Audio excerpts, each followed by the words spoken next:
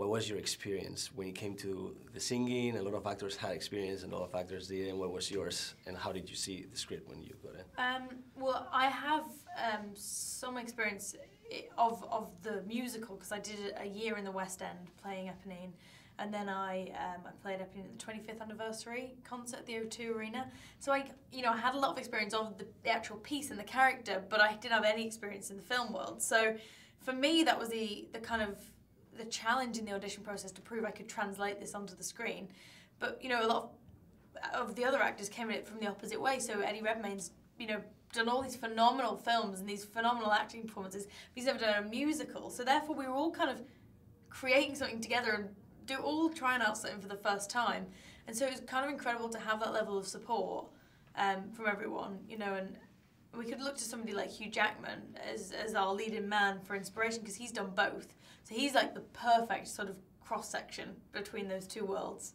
There's something also, well, in your case, the fact that it was like live singing and it was not, like lip sang, sorry.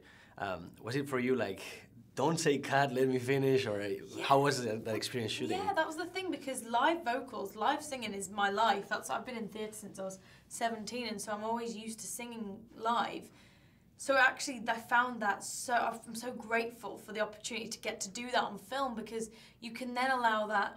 The joys of film is the realism and the intimacy and the truth that you can portray if a camera's right here. So I felt like it was a unique blend of those two things, of those two worlds, which felt special to be a part of, definitely.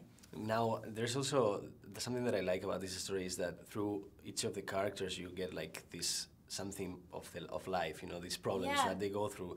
So can you talk about what your character was going through and what people are gonna learn through her? Yeah, I think that's why this piece is so sort of well loved, because of the individual characters, and I think Eponine definitely represents that unrequited love, that kind of, that heartbreak, basically. And it's such a sad character to play, because we've all been through unrequited love, but for Eponine, it's on a much deeper level, because she's got nothing else in her life. She has no family or friends. All she has is this burning desire for this wonderful man.